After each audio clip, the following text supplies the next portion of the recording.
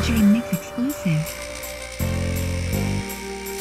Hello all, it's Jmix here, and I wanted to let all my YouTube subs and viewers know that I'm working diligently editing down interviews to provide more content for this channel. And as I was mixing the Big D Harp interview, I cut out some parts for quality issues and I ran across this outtake. In this outtake, Darryl Harper explains to us in detail a classic death row punishment at one of the infamous meetings. So without any further ado, please enjoy this outtake with Darryl Harper. People have stated that Suge Knight ran a tight ship. Can you tell us about the internal politics at death row? Yeah, believe me, in some ways, death row was run very loose. There was a lot of business wasn't really being taken care of right, and but on other points, Suge was like a captain, and I mean he was like a captain and knew all about his ship. He ran a tight, strict ship. And he checked. There's only a couple of people that I ain't never really saw him check or get at kind of like fierce. One of them was Nate Dogg. I ain't never saw him talk to Nate Dogg sideways. But as for everybody knowing the policies or whatever like that, yeah, everybody understood that this was a ship that Suge ran, and you didn't want to get on his bad side. You didn't want to be at a meeting, or you didn't want to have him call you to his office and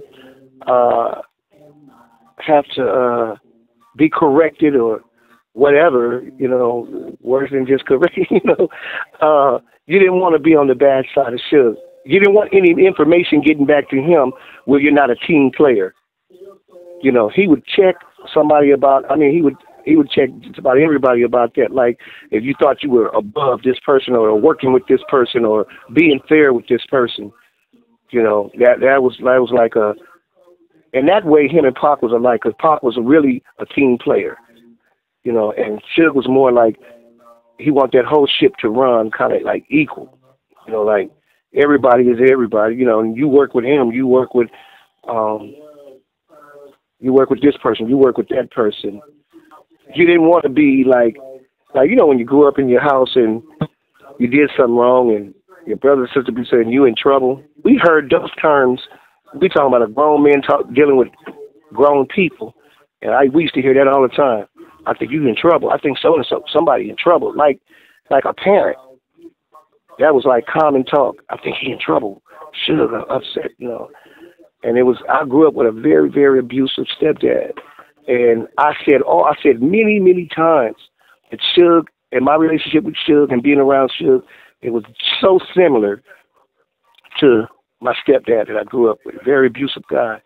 And the reason why I say that was because I remember times, being nervous in my stomach because I didn't know what was going to happen at a meeting. I didn't know who he was mad at. Everybody around the hallways asking about who he mad at. Everybody whispering before the meeting. Who did what? Everybody trying to figure out, the temperature of trying to gauge what might happen in the meeting. Is he happy today? We used to do that when I grew up. My mom and me and my siblings, we would always wonder what mood my stepdad would be in before he got home, before we would know how we could perform or how we would be that evening. If he came in and started playing on the organ, then we knew that was a good night. If he came in and started complaining then every soldier to themselves. Who didn't do this? That's him. He supposed to did that. And it was the same thing with Suge. When he came in and people felt like, oh yeah, he tripping. Everybody trying to figure out who's in trouble, who did what. Everybody trying to actually alienate themselves from that person too. So it was that was strange. That was weird. That was real weird. A lot of people, I don't know, a lot of stars probably wouldn't admit it, but I'm giving it to you real. People was wondering, I'm talking about stars, was asking each other, man, what are you tripping about? What Cuz tripping about? What people were wondering, what you never knew what might happen in a death row meeting. Can you take us inside a death row meeting? My very first death row meeting, they just thought I was a guy hanging around. Because they just used to seeing me around the studio. They didn't know I already had a deal.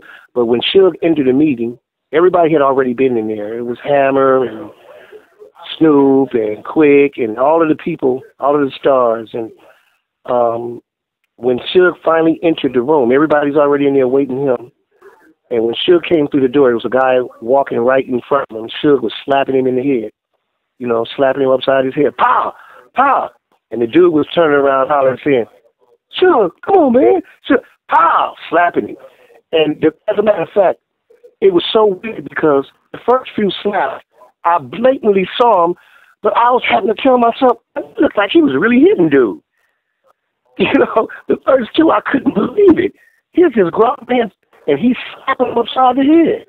And I'm like, man, he really hitting this dude. And then when he got in there, he had a couple of his boys punched the dude all in the stomach. No hitting in the face, no hitting in the face. Punch him in the stomach. Then they snatched the dude's pockets off, took his money, and was sitting on him. I was like, oh, man, this is my first experience of a death row meeting. I was like, oh, my goodness. So the stories are real. Because I heard so many things about Suge, but I was always that kind of person to show me. You know, like, when I see it, then I believe it. My first death row meeting, I believed it. I was like, oh, it's already popping up in here. That became the way things went. It was never like Suge just being this guy who picked on people, but it was always something happened, you know, and just how he reacted to it. You know, you would have to, I ain't never heard him just